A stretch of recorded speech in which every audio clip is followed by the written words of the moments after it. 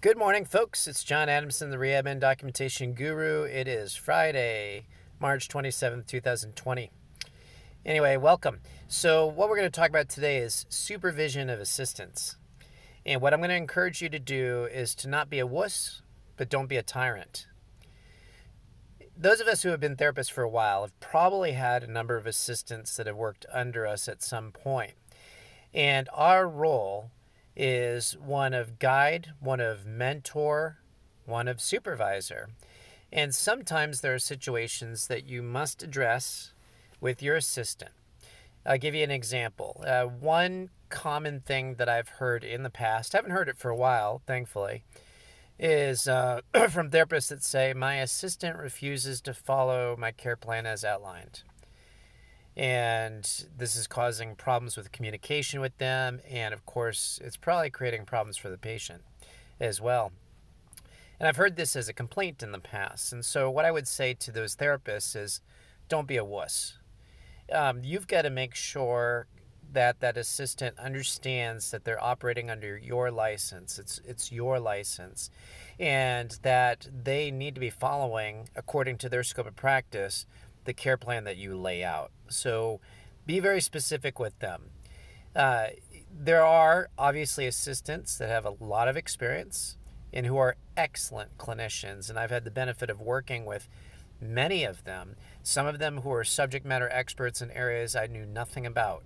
And I use them for guidance in those particular areas. But when the day ends, you are the therapist, they're the assistant, you have different scopes of practice, you have to follow them. And if you have an assistant that's kind of going off as a rogue and doing their own thing and not paying attention to the care plan that you've developed, you have to lay down the law. And with that said, you don't want to be a wuss, but you don't want to be a tyrant. You know, we're all obviously equally human beings and we deserve respect regardless of what position we are in life, and we're equally valuable. With that said, if I find my assistant not following my care plan, I will approach them as one who respects a fellow human being and a fellow clinician.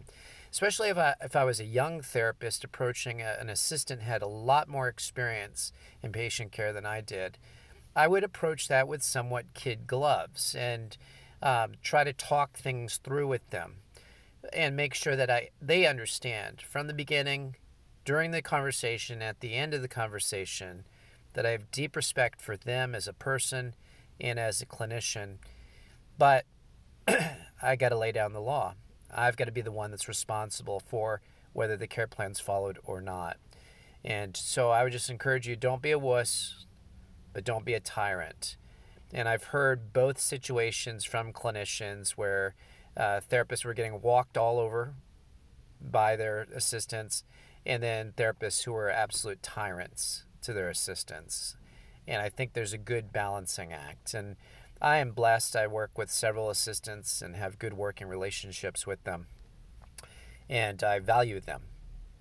But at the end of the day, it's me. It's my license that they're operating under. So anyway, John Adamson, the Rehab and Documentation Guru, probably wrapping up the week with this video. Hope you're having a great day, Friday. It is beautiful outside where I am in Virginia. Take care and God bless.